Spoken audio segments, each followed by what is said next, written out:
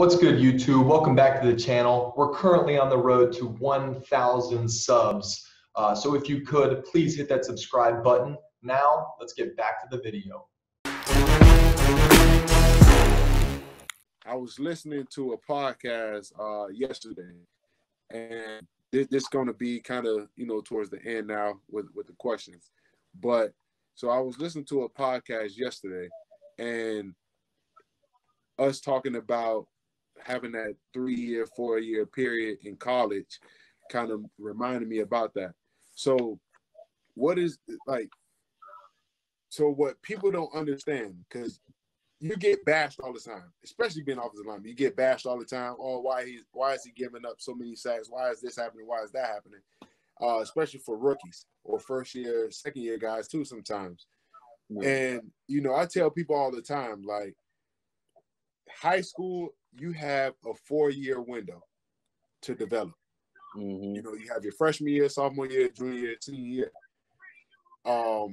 College, depending on if you're a top guy and you leave early, which is 3, but you usually have a 4-year window again. Yeah, three to five, really. 3 to 5. Right, 3 to 5 years to develop.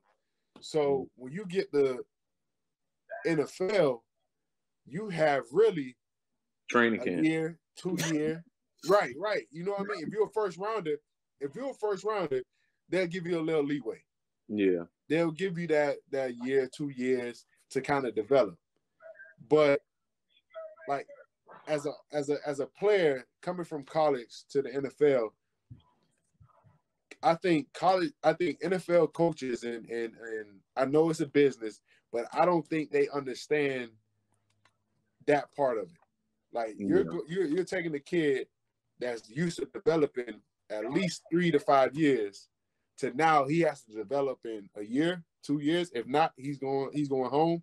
So that's where the mental aspect of things like mental health and why guys are like, man, people don't understand. Football players they have to deal with a lot. Yeah. You have to deal with a lot. You have to worry about having a job, not having a job, taking care of your family, not taking care of your family. So, so what's your take on just, allowing players to kind of develop a little more? I mean, that right there, that's what all of these new programs, like all of these training facilities right now, like, when I was coming out, I mean, people was training, like, with specialists and everything, but you starting to see that more and more right now, especially for the O-line position. So knowing this information that I know now, you like, how can I put this, man? How can I put this? You can't depend on the team to develop you, because for the most part, them coaches, they're only there because they're friends with the head coach. Like, a large percentage of coaches in the NFL, they're trained in a position that they've never played before in their life. Like, that's just being real. So it's like, you can't expect them to develop you the way that you're supposed to be developed. And if you don't have no real vet presence on that team at your position, then you're not going to get any better that first year. You're just not. So you're going to have to develop on your own at all of these like training facilities and everything.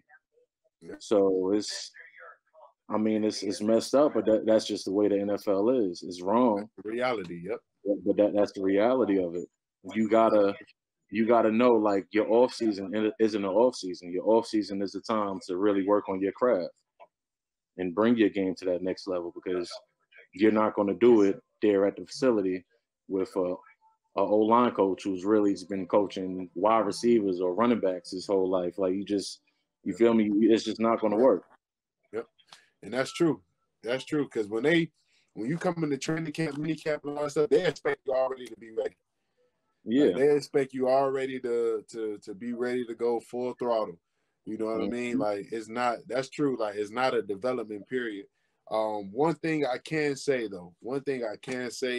and I have to tip my hat off to them, when I was with the Patriots, and if you was a rookie or a first year guy, they had, so you will have a practice and then you will have a development practice after. Yeah. You know what I mean?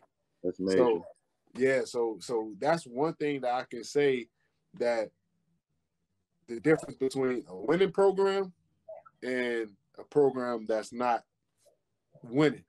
Yeah. You know what I mean? Or organization. Because like I said, like it literally, you'll finish up your practice. If you're a rookie or first year guy, you have to stay after. You have a development practice where you're going over the plays, going over technique, you're going over all these different things. And you know, that's why, you know, at that time prior to this year, because I don't know what the Pacers are doing this year, but prior to this year, you know, that's why they was winning Super Bowl. That's why they was doing the things that they was doing, you know, because they were developing guys. Yeah, I mean that, and like you said, that's major right there. But every team, I mean, is not like that. Nope.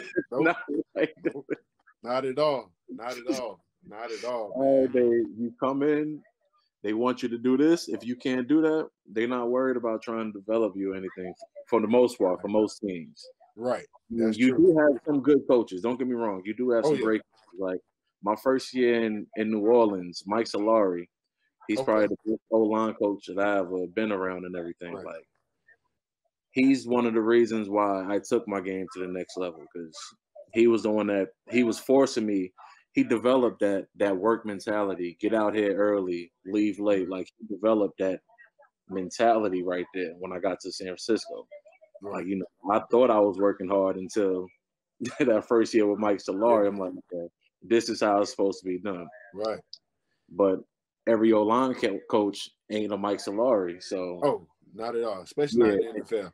Exactly. So if you don't have that, and if you don't have that veteran leadership, you got to find that somewhere in the off season. Like, you got to find somewhere to get better at. 100%. Can't just depend on training camp and practices and everything, because as you've seen the first year, I didn't get no better this year.